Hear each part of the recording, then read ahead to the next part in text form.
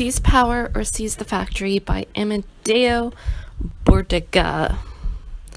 The working class disturbances of the past few days in Liguria have seen yet another example of a phenomenon that for some time now has been repeated with some frequency and that deserves to be examined as a symptom of a new level of consciousness among the working masses. Instead of abandoning their jobs, the workers have, so to speak, taken over their plants and sought to operate them for their own benefit, or more precisely, without the top managers being present in the plant. Above all, this indicates that the workers are fully aware that the strike is not always the best weapon to use, especially under certain circumstances.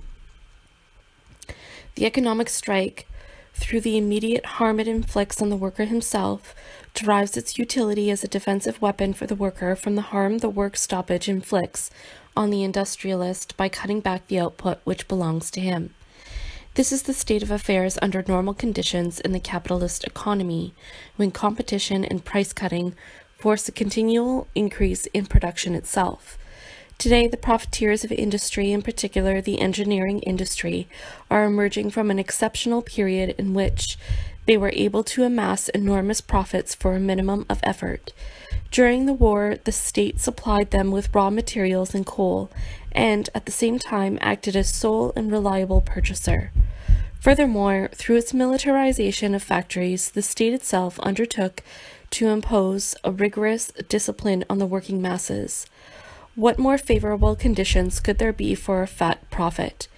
But now these people are no longer disposed to deal with all the difficulties arising from shortages of coal and raw materials, from the instability of the market and the fractiousness of the working masses.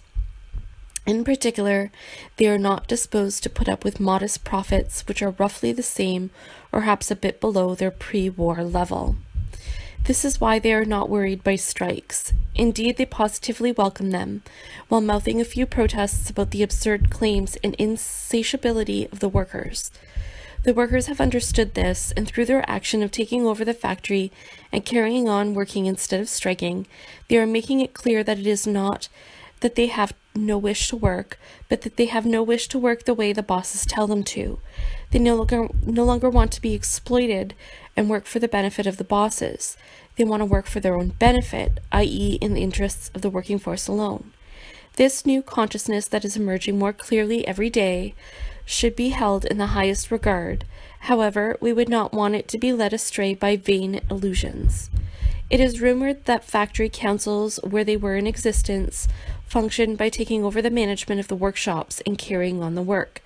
We would not like the working masses to get hold of the idea that all they need to do to take over the factories and get rid of the capitalists is set up councils. This would indeed be a dangerous illusion. The factory will be conquered by the working class, and not only by the workforce employed in it, which would be too weak and non-communist. Only after the working class as a whole has seized political power. Unless it has done so, the royal guards, military police, etc., in other words, the mechanism of force and oppression that the bourgeoisie has at its disposal, its political power apparatus, will see to it that all illusions are dispelled. It would be better if these endless and useless adventures that are daily exhausting the working masses were all channeled, merged, and organized into one great comprehensive upsurge aimed directly at the heart of the enemy bourgeoisie. Only a communist party should and would be able to carry out such an undertaking. At this time, such a party should and would have no other task than that of directing all its activity towards making the working masses increasingly conscious of the need for this grand political attack. The only more or less direct route to the takeover of the factory, which, if any other route is taken, may never fall into their hands at all.